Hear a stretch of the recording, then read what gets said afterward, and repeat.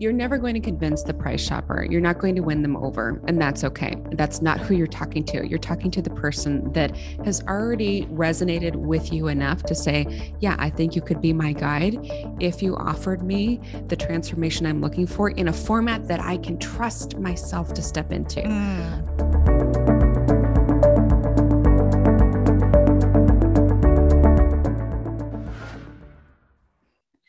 On this episode, we are talking about the big question: how do we price things? This is a good one. How do we price things? I want to start with this. And this is a little bit of a shift in mindset, but I want you to recognize that people find money to pay for what they want, regardless of cost. It's true. They do. The same people that say, I don't have the money for, or I can't do, or I won't do, or it's not the right time, or I don't have the budget for, they're also paying for a lot of things in their life that they feel that they need or they want.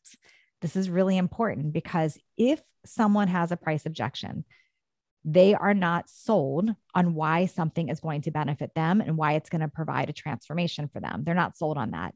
And if you think about this, nobody, I don't care if they have millions of dollars stashed, they could be a billionaire, whatever. Nobody ever has the budget to pay for something they didn't know they needed. It just doesn't work that way. Or that they don't know how it will fit in their life, or they don't believe it will work. Yeah. Yes. All those questions have to be answered. So it's not actually about the number, not nearly as much as you think it is. No, but when you know something's value, and I want to share this, just a little story here before we get into just sort of the main things. So especially because I know we got men and women listening, but for you women, you'll really relate to this one. If you go to the store and you see a dress and you didn't know you needed a dress and it looks cute, and you look at the price tag and it's way more than you would have normally spent on a dress, you probably put it back. You don't even try it on. However, if you're in a store and you see this dress and it is looking amazing and there's no price tag on it, and you are going to try things on anyway, you probably grab it and go try it on. And now if you go try it on and it looks amazing, you're loving how you look in this dress, your eyes looking brighter, your body's looking slamming, everything's looking amazing. And you start envisioning like where you're going to wear this dress. Oh, I can wear it to this event and this event, and people are going to look and I'm going to feel confident and I love how it feels. You start visualizing what this is going to be like and where you're going to wear it. And then you go up to the cash register and you say, how much is this dress? Pretty confident no matter what number they say, even if it's out of that budget, you're going to find a way to pay for it because you've already envisioned where you're going to wear it and why this dress is going to help you. So you put that first. People find money for what they want, regardless of cost, always.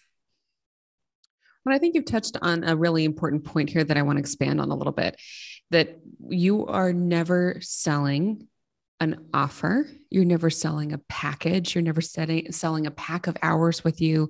You're never selling a pack of PDFs or whatever it is. You're always selling the transformation, because that's the only reason why anybody buys anything is that how does this help me solve a problem and arrive at this transformation that I am looking for, that I want, and I know I'm ready for it. So it really clarifies the pricing conversation when you stop obsessing about here's all the things in the kit and caboodle and trying to convince people that each one of these things is worth something. So important. Yeah. Instead discussing the change that they're going to experience in their life as a result of this investment. And this crosses over everywhere. I see this not just on sales calls or selling from stage, but I see it on sales pages or email copy. People spend so much time explaining the deliverables, which a person reading that means nothing to them. They're not going, what can I spend money on today? That's 12 weeks of coaching and this and that, and this many Zoom calls and this many things that I get. No, to them, that might just feel like more work. When you can speak into the results that they're going to feel, that they're going to experience, that they're going to gain, that's the important part. When they can start envisioning, when they can start seeing themselves in that transformation, the deliverables don't even really matter. They need to be there, but they are really secondary. In fact, 90% of your stuff should be focused on the transformation. I think this is a really important point of clarity. Like we're not saying don't provide details about the way you provide that transformation, but speak about it in terms of this is step by step, the micro changes that take place to arrive at that general transformation, and that's why you need them. That's why my system matters. And then let's talk about comparison, Sinclair, because this can get in people's heads. Yeah, this is essential. Okay. So Stop comparing. Let's just make it really simple, because what you do and how you provide it to a specific customer is actually irrelevant when you compare it to somebody else. What do you want to say about it? Well, when you are pricing something and you're looking at, well, what does this other person that has something comparable do? That you're taking away from your whole transformation and what makes you unique. So it's the thing not to do for sure. You don't want to actually compare to other people, because you're just putting yourself in a box then, and then that attracts that price shopper.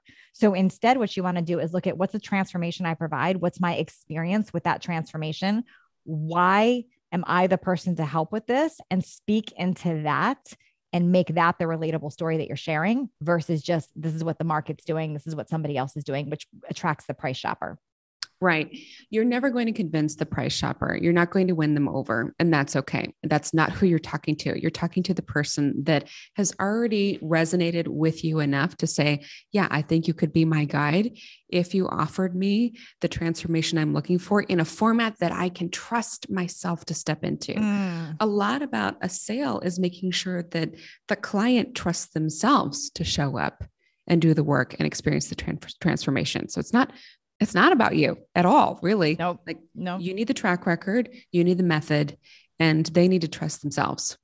The other thing when it comes to price is to look at the time, and I want to get you away from thinking of yourself being an hourly person, because it's not what it is, but you do have to think of your time and where are you spending the most priority time of yours? What's your unique ability and where should you mostly be spending your time? And then from there, how do I make impact with clients? Now, if you are, for example, I'm just going to use this as an example. Let's just say you are a counselor that takes a certain amount of clients a day right now. And you're thinking, okay, well, I charge, $400 an hour, and I maybe should raise it to 600 because somebody else is charging that, but someone down the street's charging 150. You're getting into a whole conversation of comparison and time, money for your hours, which is where I don't want you. Instead, I want you to look at, what is the impact you're trying to make for the year? What is your overall vision for the year? And then what's your time worth? What's your time worth for helping people achieve the results that you offer?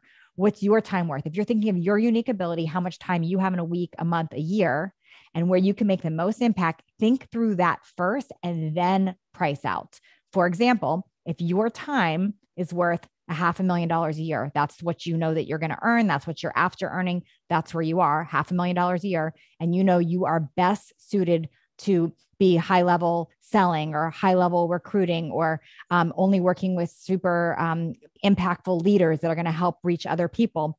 You think that through first, and then divide that 500,000 by the amount of hours you're working. Now you know your block of time that you can charge for anything, for clients, for speakers, for consulting, for anything. But you have to do that number first to serve yourself, to understand that first, and then you can go be impactful and price things for people.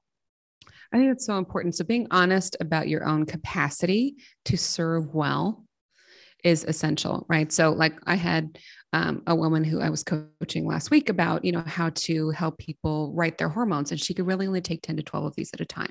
I said, okay. So, and she wanted to sell it at 4,000 because she could trust herself to close that at 4,000. It's like, okay, now let's chunk that out to a whole year's worth. What does that mean that you're actually making? Can you survive on that? And can your business thrive? And the answer is no, she couldn't. There'd be no way to make her rent. It's like, so you're telling me you have the only method that does X, Y, Z, and it changes people's lives. And the format that you have it in means that you can only do 10 to 12 at a time. And you want to price it at this, that doesn't make any sense. And then I'll share another example about how to layer in another piece of complexity here. And that is, how much of your team's time, how much of your business's resources is it going to take to fulfill this? So I was working with a brand designer last week. She only wants to do 3 major projects at a time. And it has, a big lift for her team. And she wanted to really underprice herself because she was making it about her and what am I worth, instead of how does this impact this person? How does it change their business? And what is it going to cost me to run this business and do it well? So good. Something I want to add to that too, and this comes up a lot with clients where they'll think, but I feel guilty. Someone wants my help with this, or someone wants me to speak, or someone wants me to do this. And the market only charges this. And you go through this people pleasing guilt mode.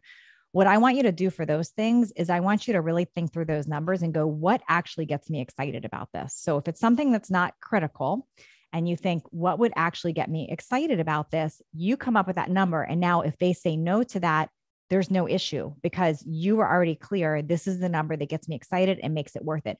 Otherwise, what happens is we price too low because we think that's what the market's demanding. That's what somebody else wants. And then we're resentful that we're spending our time doing that. But if you think that process through first, it makes it a lot easier to quote your fees for speaking, for consulting, for selling, for whatever, because you're already clear on that. Yeah, exactly. So, and if you had that yucky moment in your stomach of what if people can't afford me, go back and listen to our other episode about how to know when it's time to raise your rates. Right. So check that one out.